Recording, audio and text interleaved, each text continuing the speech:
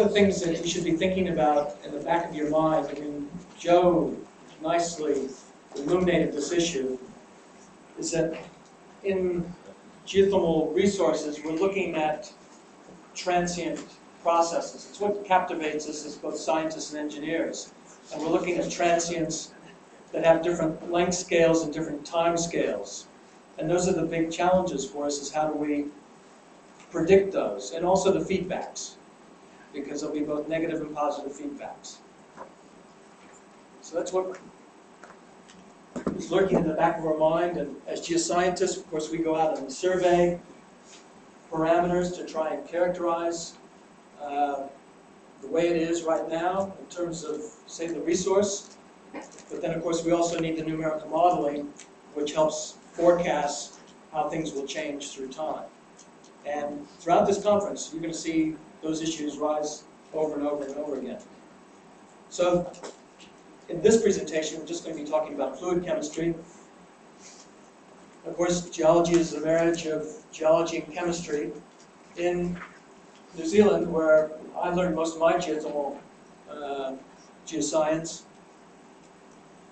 the field of geothermal geochemistry was born by chemists coming to New Zealand, or being trained in New Zealand, and then applying their techniques to geology. Of course, in North America, a lot of geochemistry is actually taught within geoscience departments. So we've had the benefit over the last 5 decades of hard chemists and geoscientists actually coming together and bringing their backgrounds to solving this set of problems. And I have to admit that much of the stuff that we know is decades old. So we're looking at, we want to assess processes affecting fluid compositions in order to determine reservoir conditions and changes with time. We sample and analyze the thermal waters. We have springs and wells from which we can get fluids. We classify the water types, determine their distribution, so there's some characterization. We apply and interpret geothermometers. Fluid chemistry gives us some sense of temperature, and not only at a particular point, but also if we can get particular samples distributed in space, we can build up a picture of thermal structure. We can also assess hydrological or physical effects of boiling and mixing. There are other aspects of temperature and fluid composition and pH that are going to be important at fine scale or at more advanced scale processes or problems, particularly things that deal with scaling and corrosion. You don't want to wreck your $5 million well with mineral deposits or destruction of casing. The geochemist is not only there at the start with exploration, but they're there during development and they're there during production, monitoring the reservoir for changes with time. And then there's also an environmental aspect, but I'm not going to talk anything about that today. So just go back and remember that all the geothermal geoscientists keep in mind that they're dealing with both physical and chemical processes. Front and center is this heat mass transfer issue. Rick's going to talk about how temperature and pressure gradients relate to permeability and porosity and hydrology and fluid flow. The chemistry is a reflection of these physical processes. We also have fluid mineral equilibria.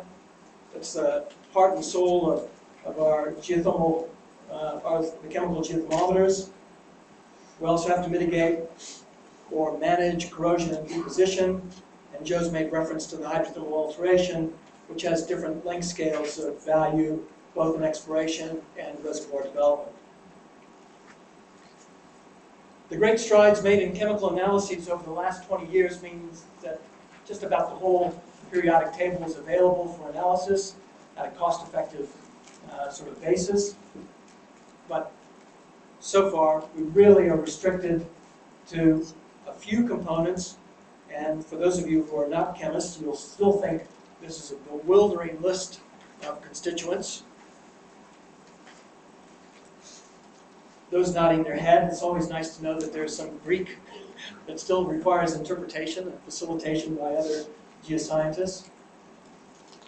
So really what I want to try and give you a background is that there is a pathway, there's a framework for interpretation that allows for even non-geoscientists to see how signal is extracted.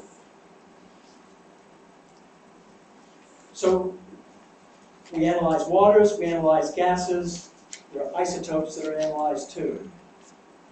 The biggest thing to overcome are the units. So waters are typically analyzed in milligrams per kilogram or parts per million.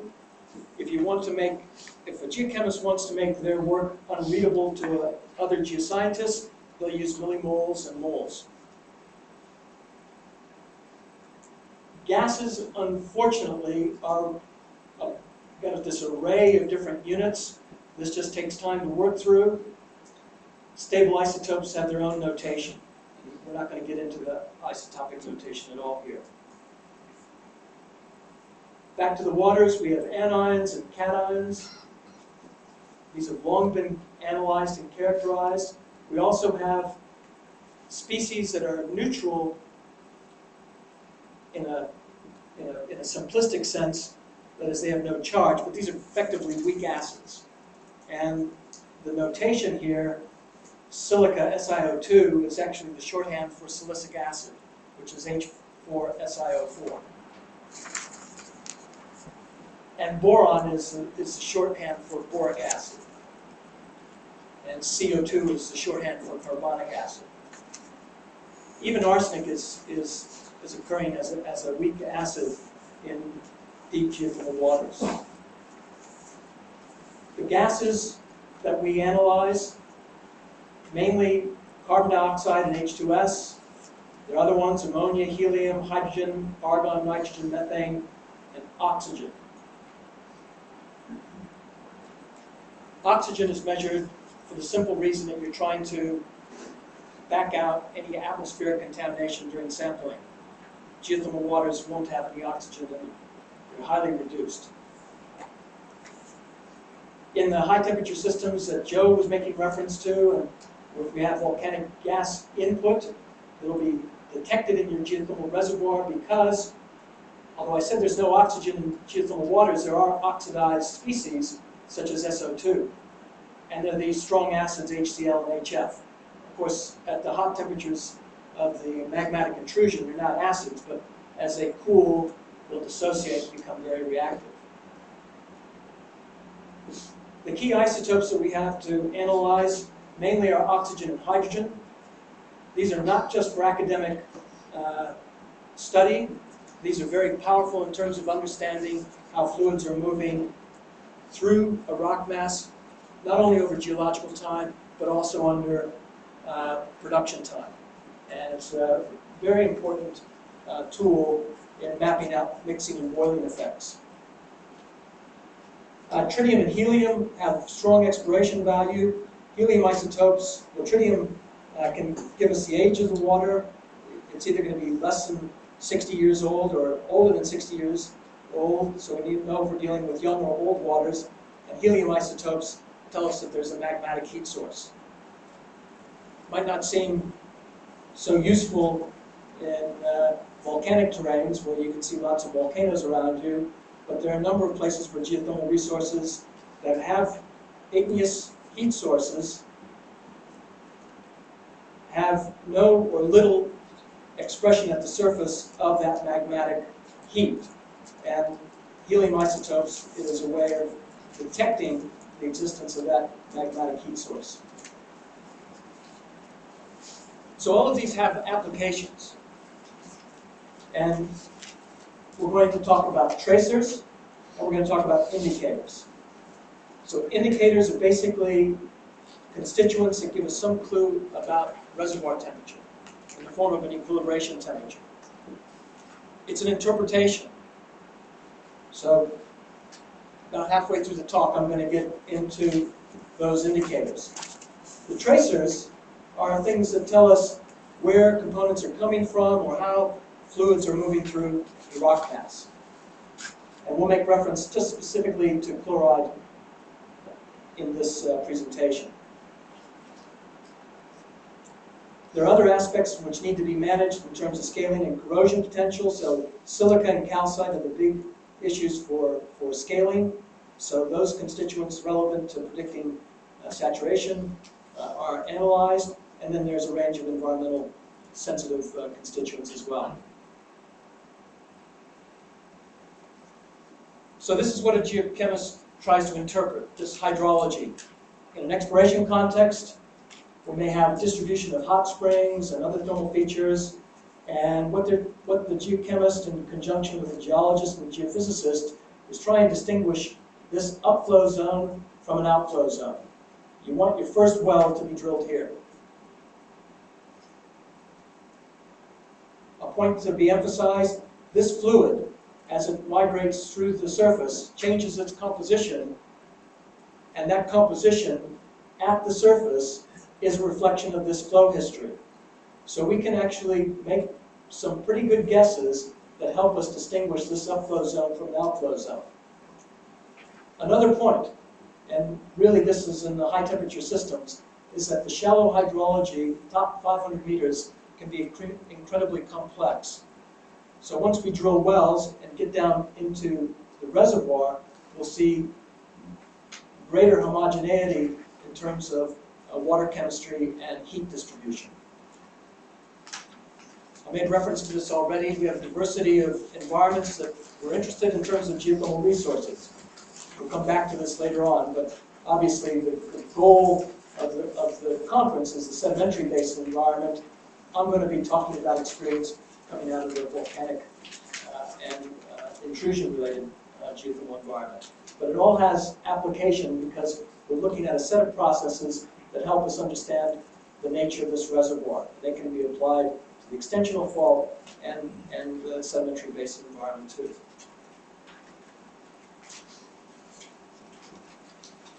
If you look on the planet at the compositions of waters that you can analyze, you'll see great diversity. Geothermal systems are completely blind to that diversity.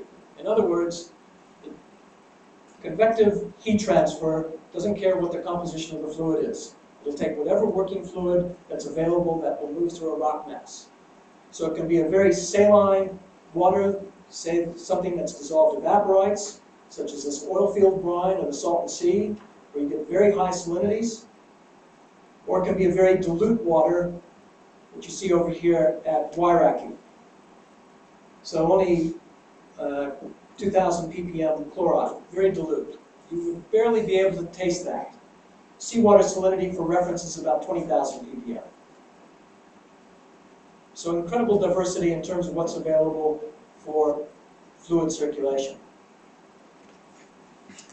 And I suppose what we need to appreciate is that within the geothermal system, within this plume, we know that buoyancy is going to be an important force driving that fluid upwards, but within the plume structure, there's going to be a distribution of porosity and permeability that dictates residence times for fluid, and that's going to influence water-rock interaction and certainly have a huge impact on the composition of waters.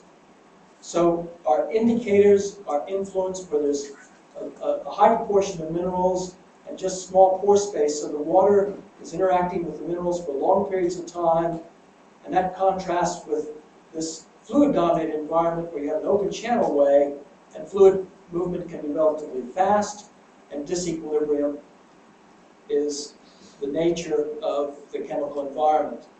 In other words, physical processes will dominate in terms of influencing that water chemistry. So we think about a framework of effects that we can see in water chemistry that relate from origin through to understanding fluid mineral equilibria, water-rock interaction, and the physical processes, which in a high temperature environment includes boiling. If it's sub-boiling, then we'll only have to worry about mixing. We can put those processes into a depth level framework. Again, going back to our high temperature system, at deep level, near the base of the convection cell, meteoric water or whatever the recharge water is coming into the hydrothermal system, that will interact with the magmatic components coming off the igneous heat source. Of course, if there is no igneous heat source, then that's not an issue. As we get up to the intermediate depth level, water-rock interaction dominates and transforms fluid compositions that are affected by processes in this field. So water-rock interaction dominates over intermediate depth levels, and then when we come to the shallow levels, mixing and boiling takes over. Most high-temperature geothermal resources are at this transition between where water-rock interaction and mixing and boiling dominate. And it's for this reason that chemical geothermometers are pretty effective at resource characterization in terms of temperature.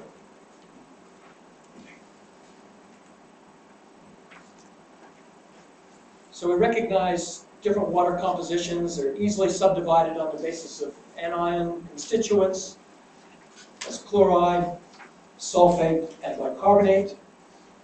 We can see these distinctions just in high-temperature geothermal systems, in a single high-temperature geothermal system, and Joe's already made reference to this. Without going into a lot of detail, you can see the distinctions and the concentrations here between chloride waters, sulfate waters, and bicarbonate waters. So there is a quantitative aspect that helps us define in a lot of detail just exactly the makeup of these different water types. And these are end-member examples. And we use simple graphical plots. You'll see hydrogeochemists using something like a Piper diagram or other more sophisticated plots. But I would say, in terms of communicating to a broader geoscientific group, you can just use simple trilinear plots, as Werner Gegenbach always used to argue. It's a simple graphical technique. It helps you distinguish water types. Of course, you don't get concentration. You got 3 degrees or 3 parameters that you're showing in 2 dimensions. But you can show relative concentration that helps you distinguish water types. You can interpret chemical structure if you know where the sample points are. And you can even assess in a preliminary way the fluid flow, because mixing trends always appear as linear arrays of data.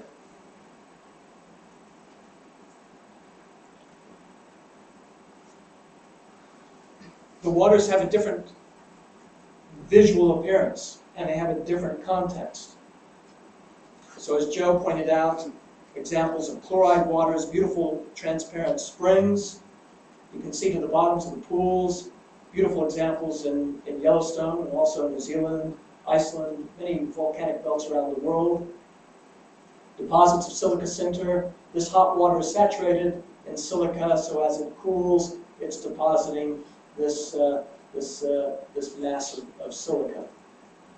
By contrast, the acid sulfate waters, which are very superficial water, they're not part of the reservoir, are corrosive to rock, they dissolve rock, and so most of the mud that you see here is a direct product of water-rock interaction and rock dissolution in just the top few meters to tens of meters of the geothermal system.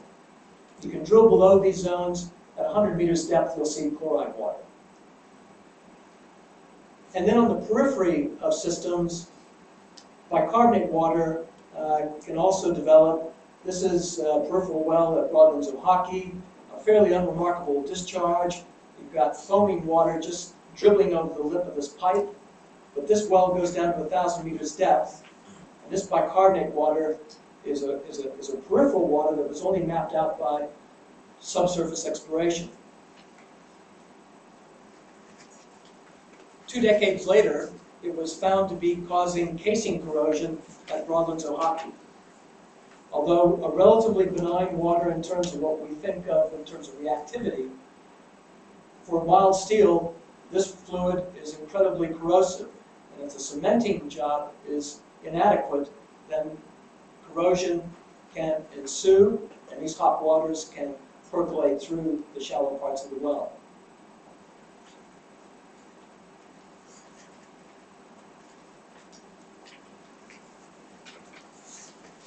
So that well, BR6, was located out over here now in the pine plantation. Well, this photograph was taken in the 1990s, so these pines are gone now. But you can see the well field, bore field for the eastern half of Broadlands Oaxaca, and the western half.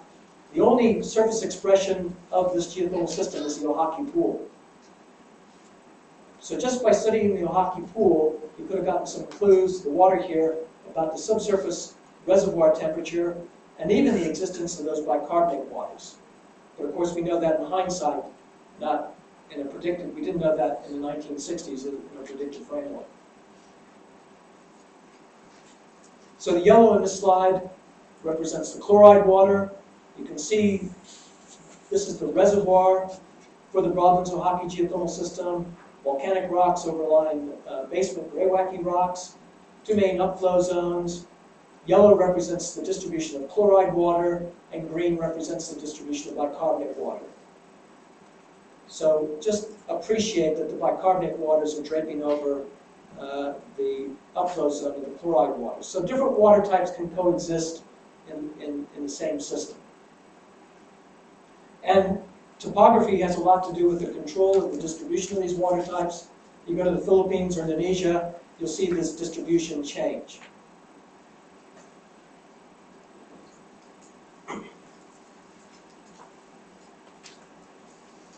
Stable isotopes are very useful for not only telling us the sources of water, but they tell us something about water-rock interaction, and they also tell us about boiling and mixing. We don't have enough time to go into the details of how we can use this in a hydrogeochemical environment, but just keep in mind that I know the symbols used here, the notation is a little abstract. We're looking at parts per 100 differences in a deuterium-hydrogen isotope ratio and an O16-O18 ratio. What you really need to know is that these numbers on the y and x axes relate to a provenance of meteoric water, which always plots on a straight line, volcanic or magmatic water, which has a limited field way over to the right side, and the geothermal waters are always near that meteoric water line, but just to the right, and that reflects the deep circulation and high temperature water rock interaction. There's also helium isotopes. I made reference to this. Volcanic arcs show evidence of mantle helium. That mantle helium has a value of about 8 to 9 times the atmospheric value. Ra is the atmospheric ratio, R is the sample. So atmosphere has a value of 1, the upper mantle 8 to 9. Most arc volcanoes have helium isotopes that are greater than 1, all the way up to 9, commonly 6. And by contrast, radiogenic crust has a very low helium-3-4 ratio because of alpha,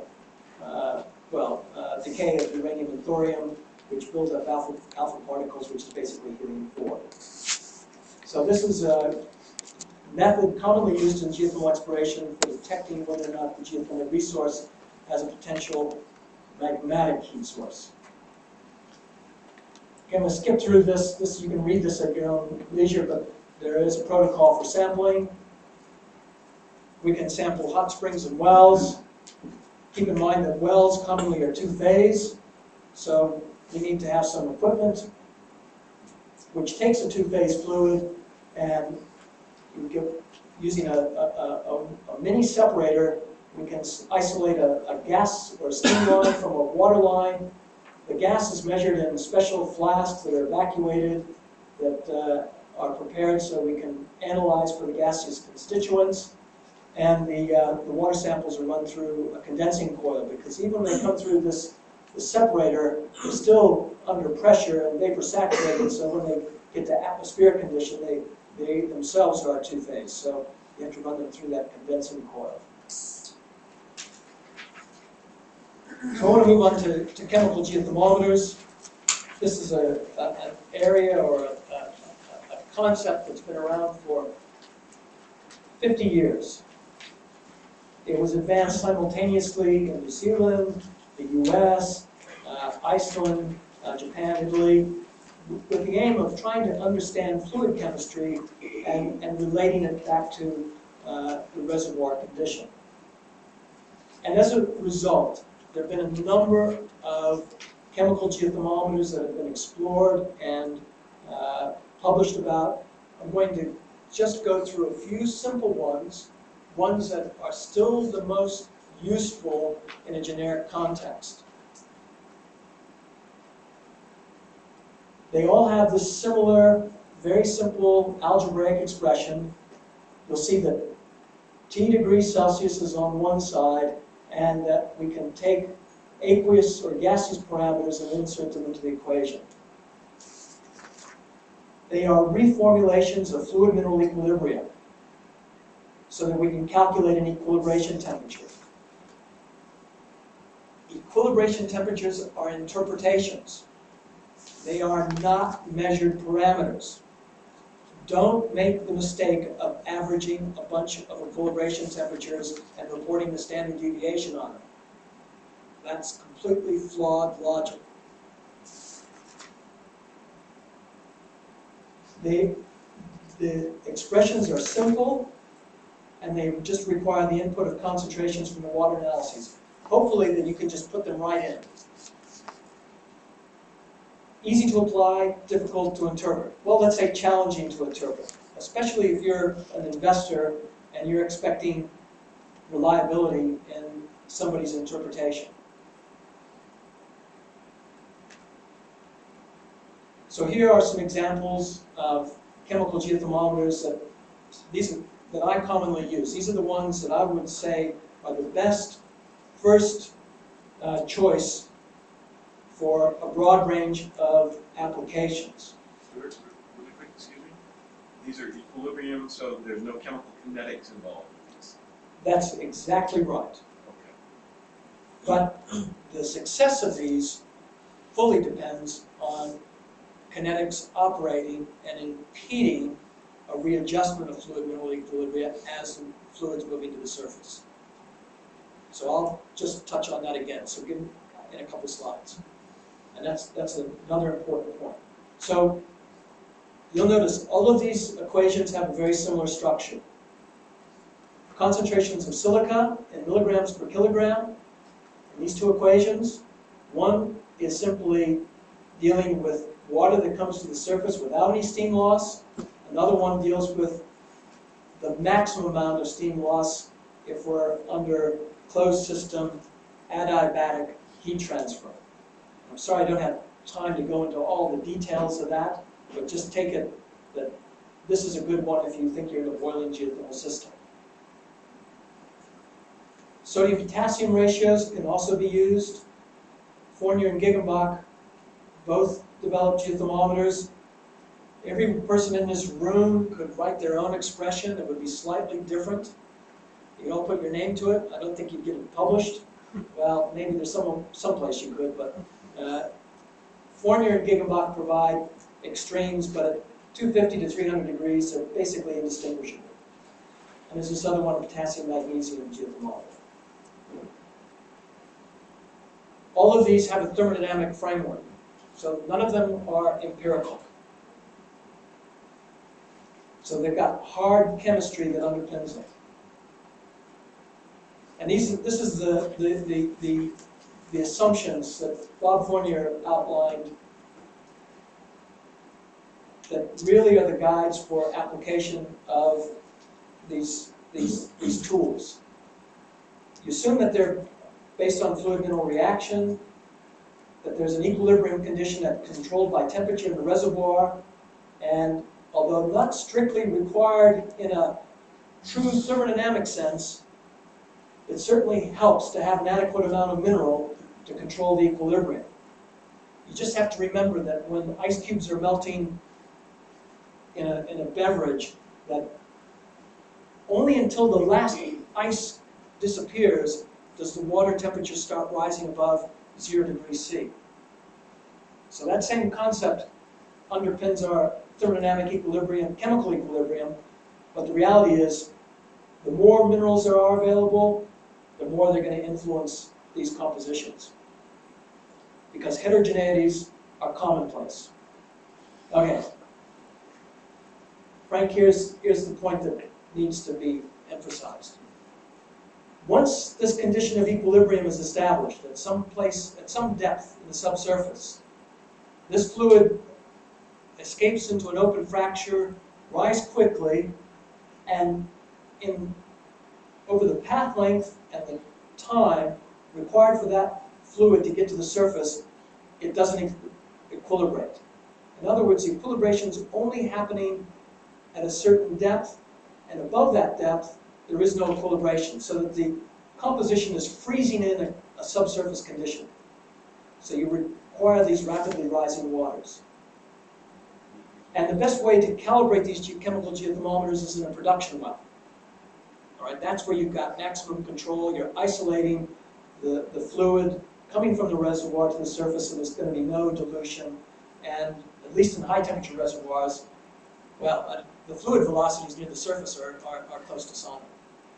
So they move quickly. We also have to worry about steam loss, mixing, or dilution. We have to take for granted the first three assumptions, and they're probably pretty reliable. They're based on common minerals that are occurring in volcanic and sedimentary rocks. The biggest problem comes with the last two assumptions, and that's where experience and skill is required. Generally, we apply chemical geothermometers to deeply circulated waters. So in high temperature geothermal systems, that's the near neutral pH alkali chloride water. In sedimentary basins, we're going to have to make some adjustments for that to be more inclusive of bicarbonate waters. Acid sulfate waters are a no-go zone. They simply are not captured in the assumptions of fluid mineral equilibrium. Acid waters dissolve rock, they don't equilibrate with rocks.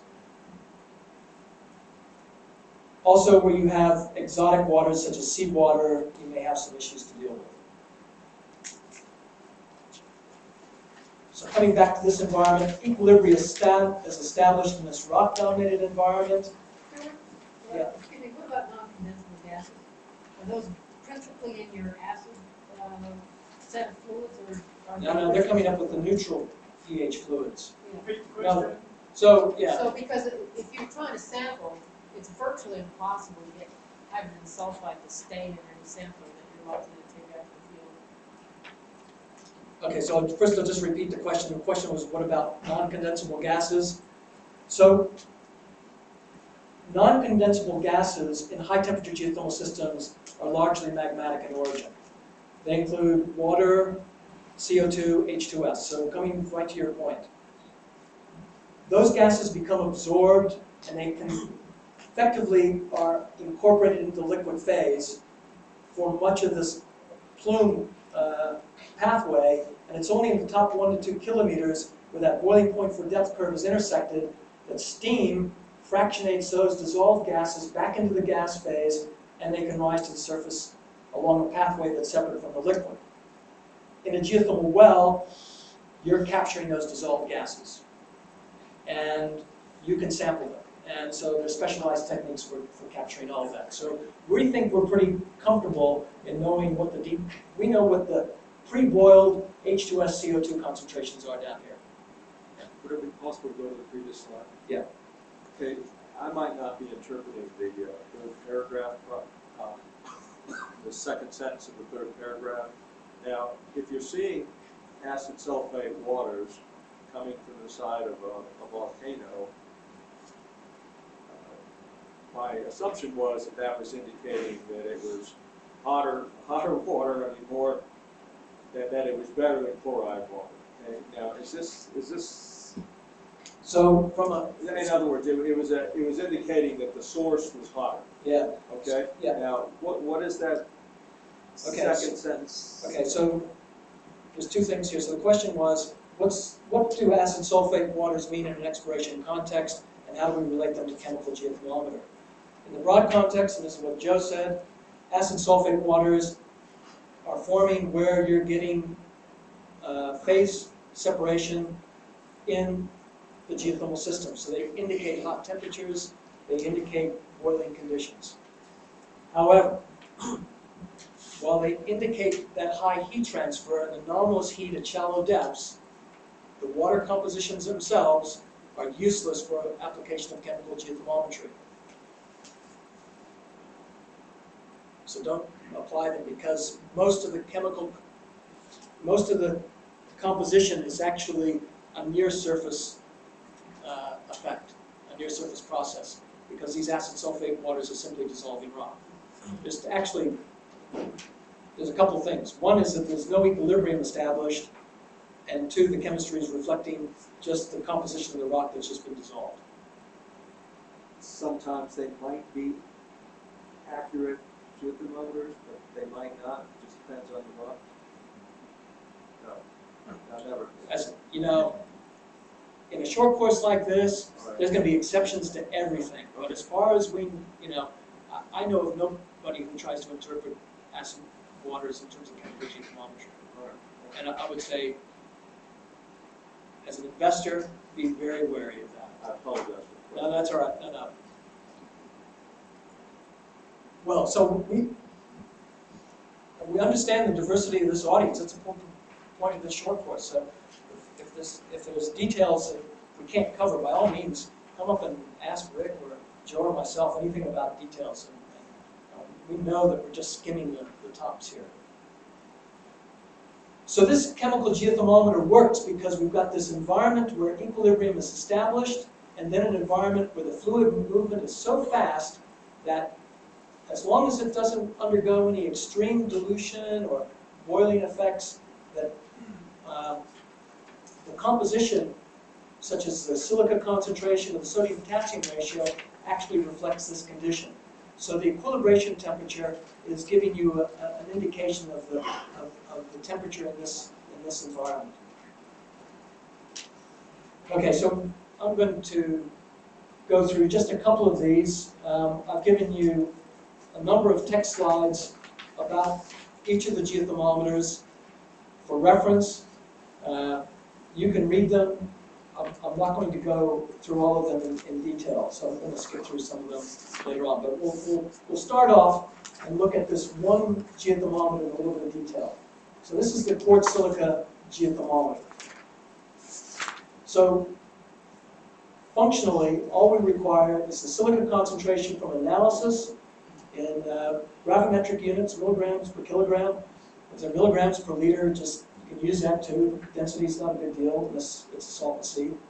And then even then it would only be a little bit out. Input it into the formula here, compute the temperature, and you will have an equilibration temperature. It's based on this simple expression here, where SiO2 represents quartz as a solid phase, and it's simply dissolving in water to form silicic acid. Silicic acid is stable over pH range of neutral to acid conditions, so it's pretty relevant to all of geothermal fluid compositions. Lots of experiments in theory to back it up, and quartz is also common in hydrothermally altered rocks, also in sedimentary, igneous, and metamorphic rocks. So really, it's a chemical geothermometer that should be effective, in a diversity of environments.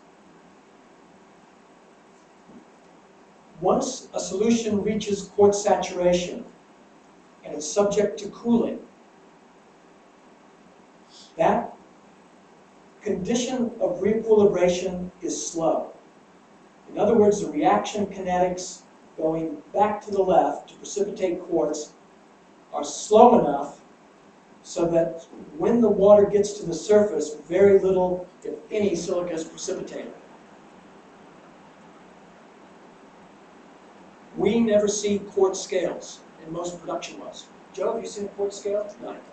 So we don't see quartz scales in production wells. And that's reflecting these reaction kinetics. So that's really good news for us. Because we're dealing with just the concentration of silica, steam loss can be important, as can be mixing or dilution. So they can be significant. In a geothermal well, we only have to deal with steam loss, and we can compensate for that. In hot spring, mixing and dilution are important, and then also there's other complications because silica will precipitate to form the sinter. typically this geothermometer is used in a subboiling geothermal setting, so low enthalpy geothermal systems. So that simple algebraic expression was a reformulation of this quartz solubility curve. And where you have linear units here, it's a curve, but we can change them around and form them into, so the graphical relationship is linear, and hence you get that simple algebraic expression. So if we have a hot spring water that contains 370 milligrams per kilogram of silica, what's the temperature and what temperature is this concentration equilibrium of quartz? We simply project across to the curve and see that that's about 210, 220 degrees Celsius. That's how simple it is.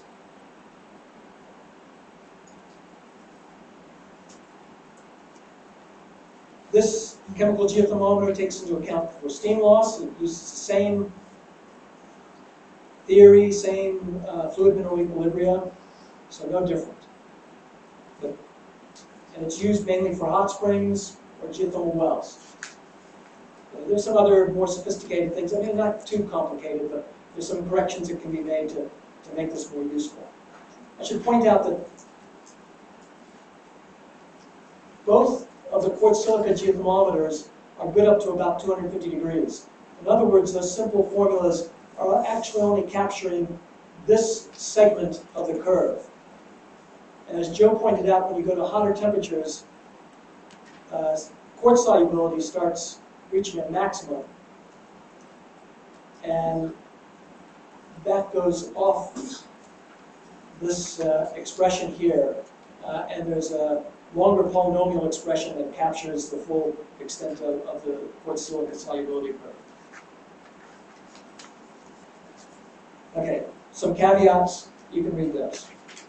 We can spend 2 hours just talking about all those and looking at case studies.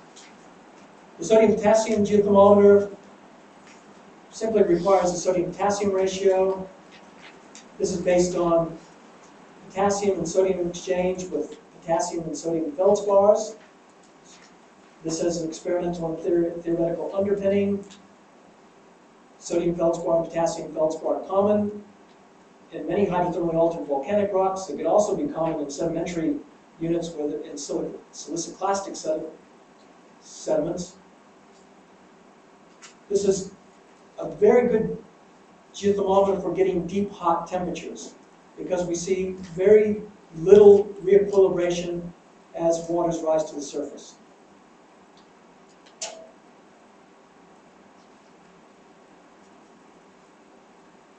The effects of mixing and dilution are commonly very small, so it can see through those sorts of effects, and also the boiling has no effect.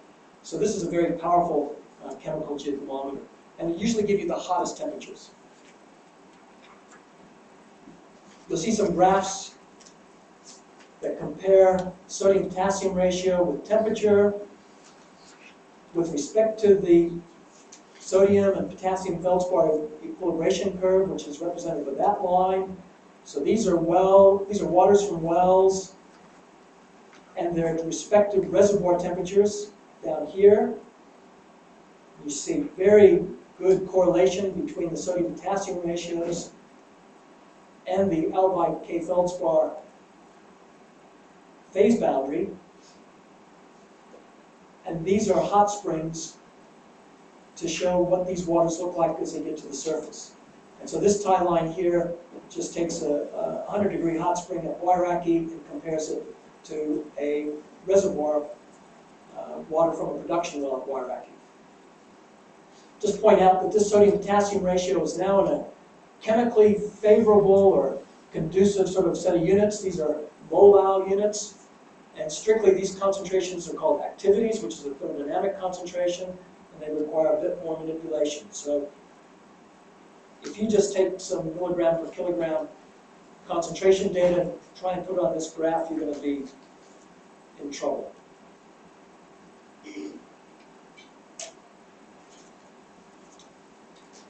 The other chemical geothermometer is potassium magnesium geothermometer. It's also pretty simple. It's got a more complicated formula. It actually captures many of the minerals that are in the propylitic alteration assemblage, which Joe made reference to. Based on experience, this chemical geothermometer tends to re-equilibrate faster than the sodium potassium geothermometer. Hence, it tends to give cooler temperatures. Some people will say, oh, that may not be so useful. But if you actually think about it in a positive framework, where the two geothermometers give similar equilibration temperatures, you one have consistency from two different chemical systems in terms of interpreting a reservoir condition. That's good news. And the other thing is that those fluids must have risen pretty directly from the reservoir to the surface in order for them to be similar. Because this different rates of equilibration means that fluids that go along cooling, well, flow paths that have greater amounts of cooling, the differences between those two values will increase. So a fluid from an outflow zone will tend to have a cool potassium-magnesium equilibration temperature with respect to the potassium-sodium equilibration temperature, and yet fluids coming through an upflow zone directly to the surface, these values will be the same. There's also aspects of mixing with shallow groundwater. Stuart? Yeah? Just a quick question on all these in general. Is there any factors that have to be put in for standing supersaturation of some of these? In other words, there's an equilibrium precipitation, but in a lot of natural waters there will be some margin of supersaturation that is always present just because of the flux. Is that factored in or is that not important? Okay, so I'll just go back to this again because what John asked was in all natural waters, we're always looking at surface waters can be saturated, supersaturated, or undersaturated in different mineralogical constituents. They're controlled partly by this fluid mineral equilibrium, but they're also controlled by kinetic effects. And kinetic effects are enhanced at cooler temperatures. At hotter temperatures, reaction rates are generally fast. So we're taking advantage of that in the geothermal system. So the equilibration takes place here. The saturation takes place in this environment here.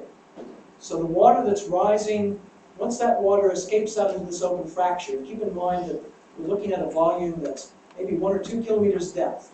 So the pore water is sitting here hundreds, thousands, tens of thousands of years, lots of time sitting there interacting with its mineralogical neighbors.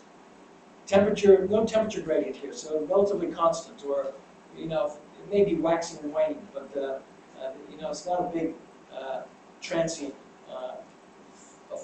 effect.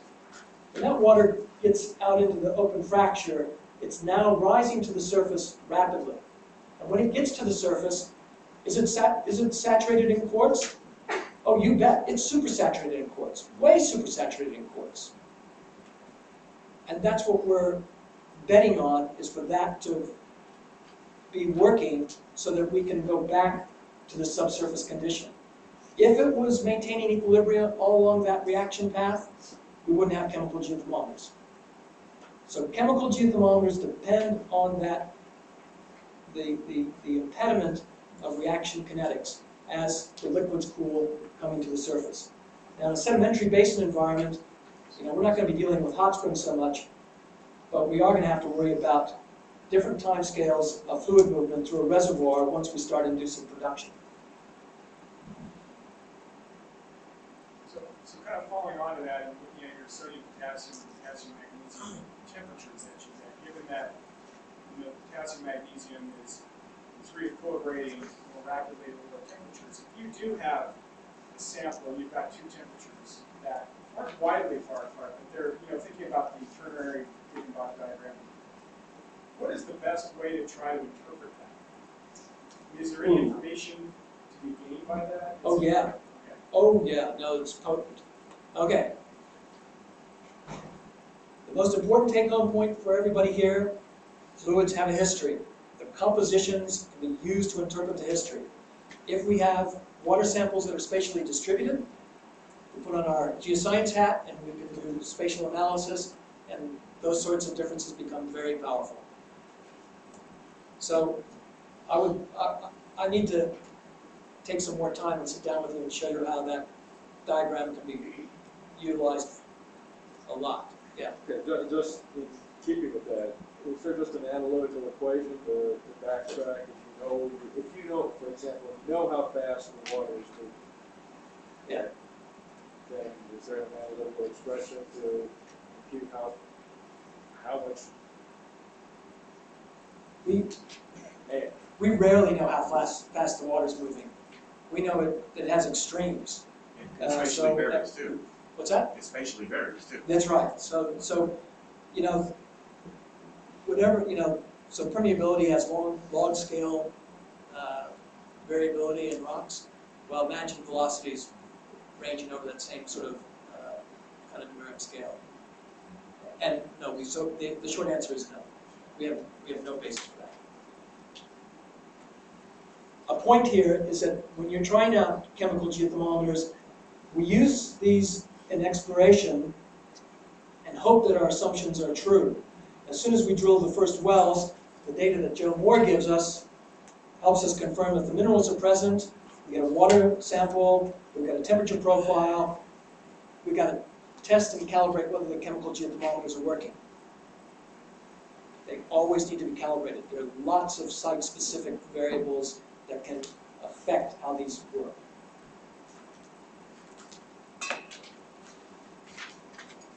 Okay, I'm just going to, there's some gas geothermometers too, just so you know. Just a few slides on production chemistry. Geochemists help develop a natural state model. Of course, the numerical modelers are interested in the physical state. The chemists are also important because they help define not only the chemical structure, but how fluids are moving through the reservoir and then through the near surface environment. We use time series graphs mapping out changes in enthalpy, chloride, silica, CO2, other constituents over time. Also concerned about scaling and corrosion in the geothermal well, and as I mentioned, there are environmental considerations.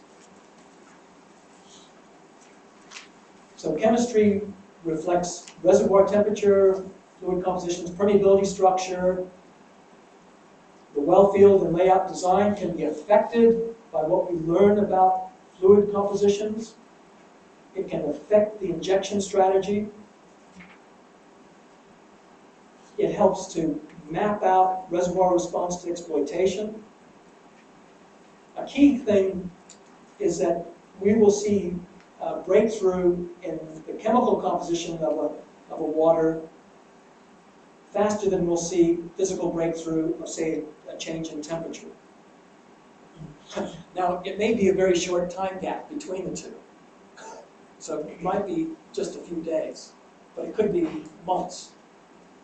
So in other words, if we're getting an injectate coming through a reservoir, we'll be able to see that if it's got if the chemical composition has changed, say due to flashing, which increases the chloride concentration, we'll be able to see that chemical breakthrough much earlier than we'll see any change in temperature because the injectate has a cooler temperature than the production fluid. So there'll still be heat sweeping out of the reservoir as it's moving towards the producing well. A key aspect is the use of heat mass balance expressions.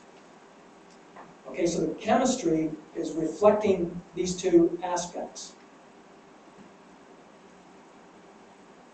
So there's just a hypothetical situation with injectors and producers. The red represents the producers, the blue represents the injector. Here are mass balance expressions, and a key point here is that in most geothermal systems, we assume or can show that chloride is a good tracer of heat. So if we know the flux of chloride and we can tag that chloride concentration to a deep geothermal water with a specific enthalpy, then by simply knowing the flux of chloride, we can calculate heat flow. So that's another key point, is that the chemistry is reflecting that heat and mass transfer. We use things like enthalpy chloride plots in a simplistic way to trace out mixing and boiling trends. So enthalpy is shown over here on the left side, chloride on the x-axis. This pathway shows what happens to a deep reservoir water as it undergoes steam loss. So the liquid is losing heat because it's separating in the steam phase, but because steam is being lost, chloride is concentrating in the liquid phase, so the chloride concentration increases. And that's opposite to cooling due to, say, dilution or cold water mixing. So we can distinguish boiling from mixing flow paths. And you can do this on a field-wide basis. I don't have time to go through this, but this is an example in New Zealand, which allows you basically to see field-wide variations that you can directly relate back to these heat mass transfer and also the hydrology. Gases also respond to this, so the gases are just as important. They're distributed between liquid and vapor as controlled by the gas distribution coefficient. And not shown in these diagrams, but the gas distribution coefficient is basically this C sub L and C sub V parameter combined, shown here. And these show the range as a function of temperature. Some gases are very soluble, some are insoluble. And you can trace these effects through different types of diagrams by looking at relatively soluble gases and comparing them to, well,